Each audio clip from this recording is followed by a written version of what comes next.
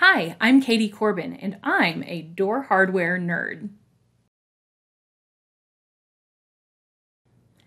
I am the Learning Design Manager for the EMS group in Phoenix, Arizona. And you may be thinking, what does that mean? Learning design? What is that?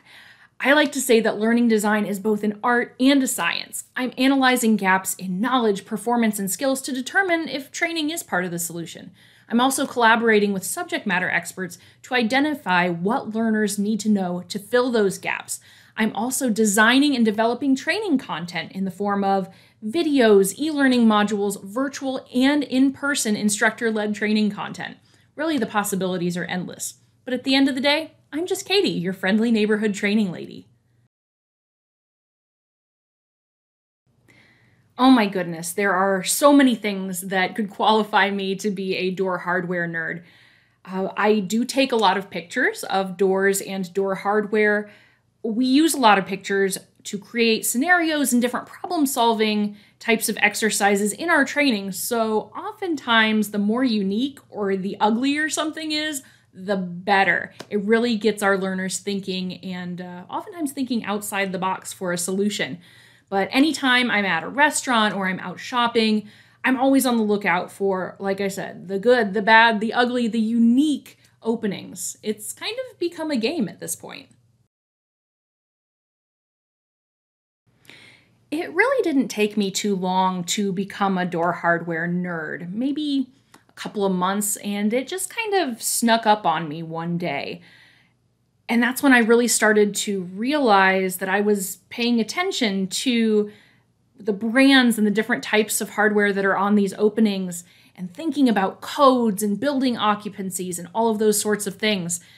And it's almost like you are now viewing the world through a filter or a different lens where you're noticing things that you never really noticed before, but then you realize it's everywhere.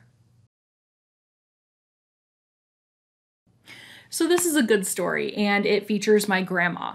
So my 94-year-old grandma lives in a retirement community, and when she first moved in and got settled, she wanted to show me around, give me a little tour of her new home.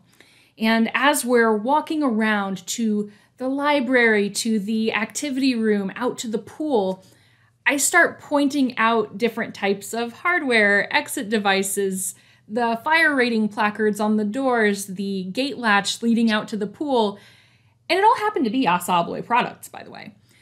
So we're taking our little tour and I'm doing my show and tell, and I started to notice that I was gaining a little bit of an audience from some of the other residents. So that was a really fun day. For all of the non-nerds out there, it's okay not to notice the door hardware that you interact with in your everyday life.